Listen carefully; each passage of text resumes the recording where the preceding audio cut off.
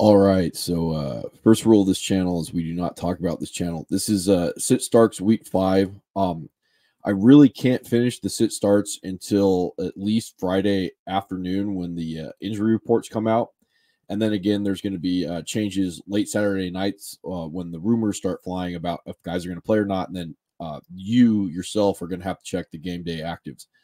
I want to get this out early for you guys so you guys can watch it, and hopefully this will help my watch time. And I'll try and finish the rankings for you guys that care either tonight or tomorrow. There was a good question in the comments I wanted to address. I said sell Fields, I think, last week. I probably did. Yeah, I think I remember that.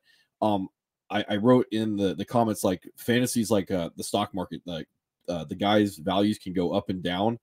And right now, after 1 week, I would have sold him because I couldn't predict he's going to do it again.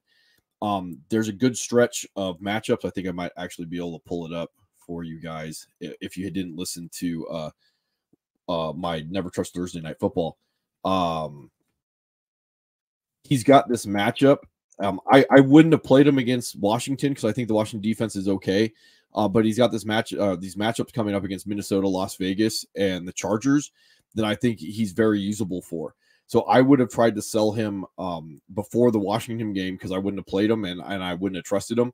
But after he's been able to put this 2-game stretch together, I probably would be willing to roll him out against a bad Vikings defense, a bad Vegas defense, and a bad Chargers defense. I think that's pretty fair. But again, like this is fantasy. Everything's going to change all over the place. Let's see. It's fantasy. Everything's going to change week to week. I'm just reading my notes. It's called Risk. I'm not going to know the outcome. We're playing a game that we can't control the outcome of. We're trying to control the variables that we can observe. This what's going on. Let's see. For instance, like I actually dropped A-Chain a week too early. I didn't get Michael Wilson in all my leagues. I didn't get all my targets in all my drafts. Like I just can't control that stuff. I'm not really trying to make content or get subs, if you haven't noticed, with my high production value. If I don't find this enjoyable anymore, I'm just not going to do it. I have discussed making money off this in the future with my friends and family, but it's not what I'm doing right now. Part of how this started was I make a draft guide every year for one of my co-owners so we can go into his auction draft.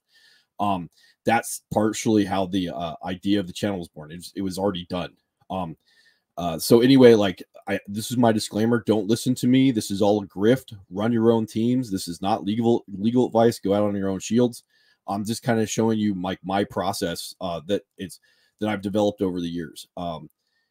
Next year is really far away. Like I don't care. I'm not planning on doing anything different. But plans always change. I hate to break it to you guys, like I'm wrong a lot. So I think that's about all. So I have the grift up. Ron Burgundy, Anchorman, 60% of the time it works every time. That doesn't make any sense, right? So I'm going to be wrong a lot. That's kind of the point. But this is the thought process behind things. So news and notes today. We have, this is kind of a larger news than I think people are going to make it out to be. Chase Claypool got traded from the Bears to the Dolphins.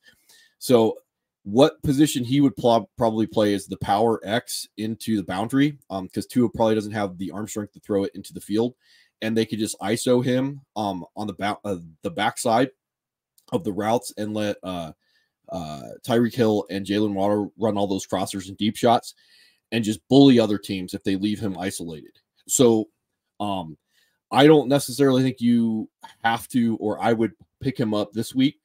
But I would want to be ahead of the curve a week if I have the ability on my bench to pick him up, because that's how I would envision him being used. And I talked about this last night in the Never Trust Thursday Night football video, where they had Antonio Gibson matched up on a safety. Those are the things that should be going on. Like you're just taking what a team gives you until they try and take it away. So if the Dolphins come out and they're just like, oh, you're going to allow us to take a 6'4", 238-pound wide receiver and ISO him into the boundary, and we're just going to eat you alive all day until you roll coverage, and then Tyreek Hill and Jalen Waddle get to do what they do really well. The one caveat to this is Chase Claypool. He was drafted to kind of be this power X, and he hasn't been able to do it. He's not a very good contested catch guy, which is kind of what you have to be, if you're that power X. So the thought process behind it is sound. The other thing, as I can understand, is Chase Claypool was kind of checked out. In Chicago, he kind of was not a locker room guy in Pittsburgh. But I could see in this case, like maybe he's going to be engaged if you're going to a team that probably going to look to throw the football like 40 times a game, and he's going to get more than like 3 shots. Like maybe he's going to be more engaged. It's just one of these deep flyers that I could kind of maybe see him develop into, at best, maybe a boom bust wide receiver 2.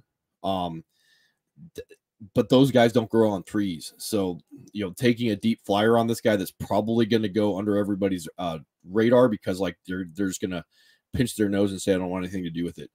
Moving on, Miles Sanders doesn't have any injury report or an injury designation after Friday's practice. Again, if you paid for a guy, I'd be rolling him out. So in this case, like he's probably, my RB2, and with the receiving usage that he gets, I think, it's a pretty safe bet to roll him out. This should be a higher scoring game. They play Detroit, and they're probably going to be from behind, and receptions have more value than rushing work. So, he's a good play, and he doesn't have an injury designation. For those people that have Chuba Hubbard and don't have Miles Sanders, like, I wouldn't be rolling Chuba Hubbard out, but he does have a little standalone value. Amon-Ra St. Brown, the Sun God, didn't practice on Friday. Hopefully you'll plan accordingly. It says that there's still a possibility that he'll play on Sunday. I would not be betting that he will. I'll talk about this later because there's a couple of the game time starts to get a better idea how to set your lineup up. I don't know how many of you guys out there have thought about these things.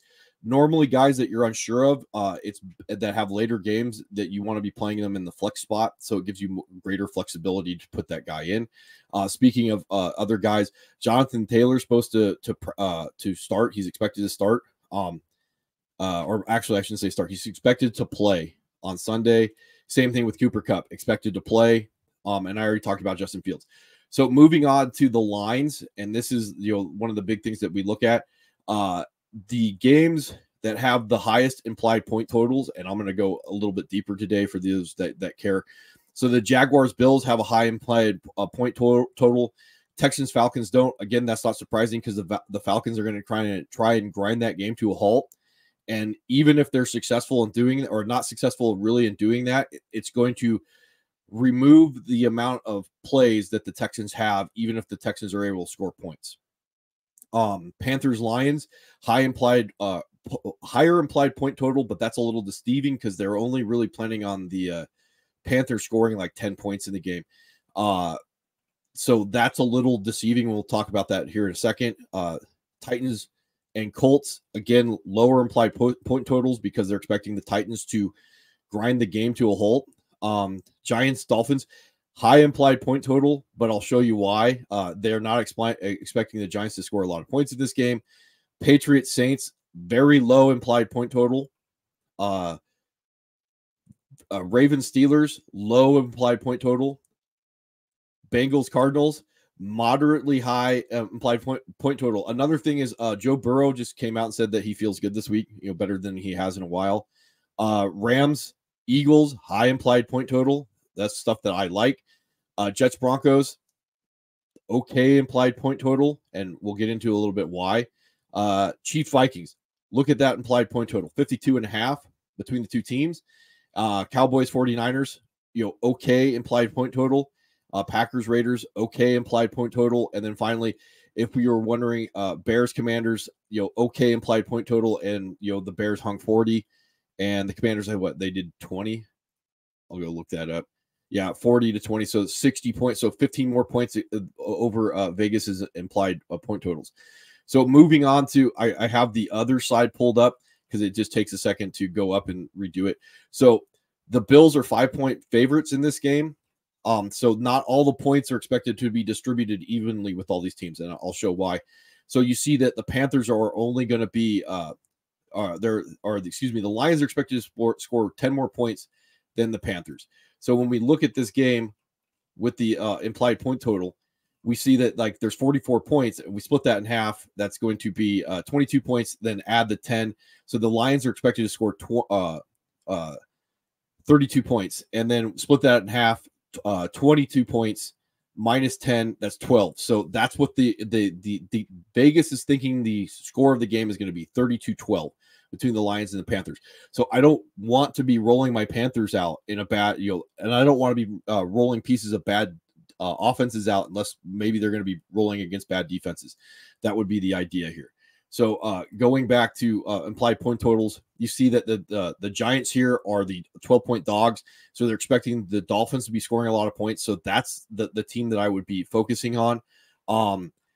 Moving down with the larger point totals that I'm more interested in. So the Bears Commanders, the Commanders were expected to win by 6, if you're wondering.